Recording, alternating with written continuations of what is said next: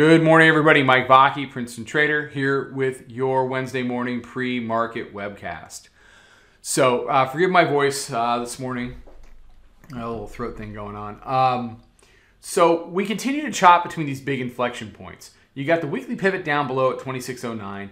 You had a test of the daily midband yesterday. You can see it coming up into the green line there around, at the time it was around 66. They can't get it through. And we come back down. We're testing the 9-day simple here, which is the little blue line. So you can see we're in this consolidation. We were in a consolidation here. We're in a consolidation here. What's the result of the consolidation going to be? I don't know. I don't know, but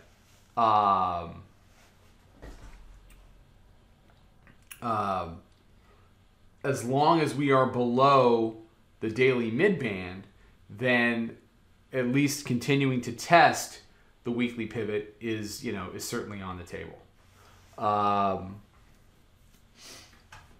Let's go to the hourly. So you can see weekly pivot support Monday into Tuesday. This was daily midband resistance. So we're kind of back here. You can see the hourly midband.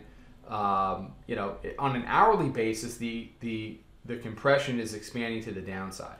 If you look at a 5-minute chart right now, that's expanding to the upside.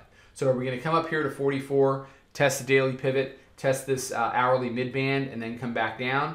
Hey, that's not the craziest idea in the world. So I'll be very interested to see what the price action looks like when we get to 54.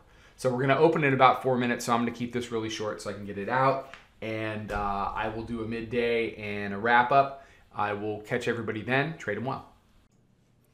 Follow us over on Twitter, Instagram, and Snapchat at Princeton Trader. Check us out on Facebook and join us for a free trial at www.princetontrader.com. Trade them well.